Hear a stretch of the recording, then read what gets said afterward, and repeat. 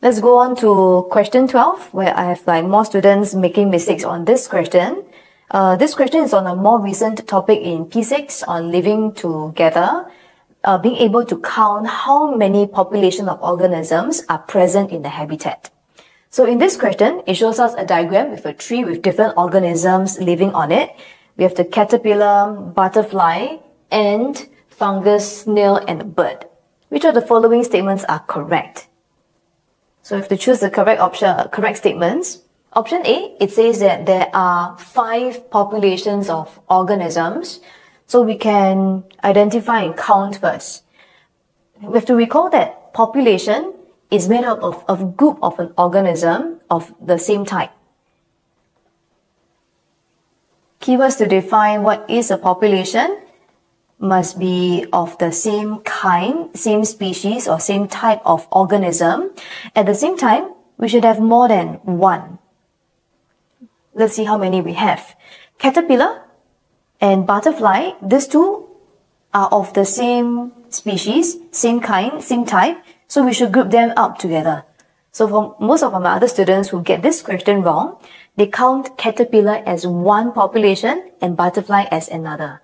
They see a different name, so they'll think that, they must be of a different type, different populations. We count them as 2. But they are the same species, but at different stages. So it should be option 1, so it should be one population for here.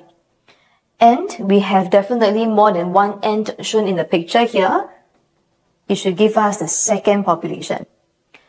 Bird-wise, we have 2 birds, so definitely another population. Fungus and snail. Fungus, we have 2 shown in this picture here.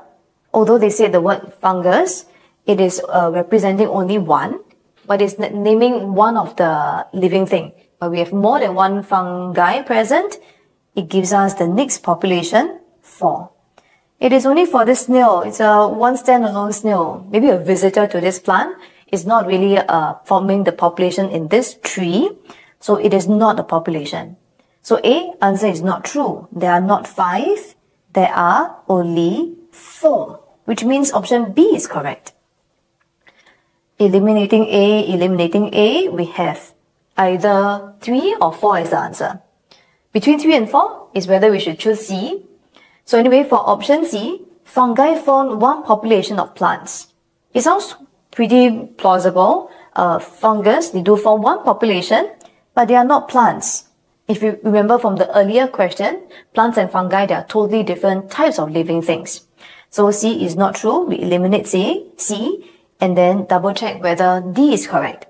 So for all organisms and a tree, they form one community. It's correct. All different populations living in the same habitat. The habitat here is a single tree habitat.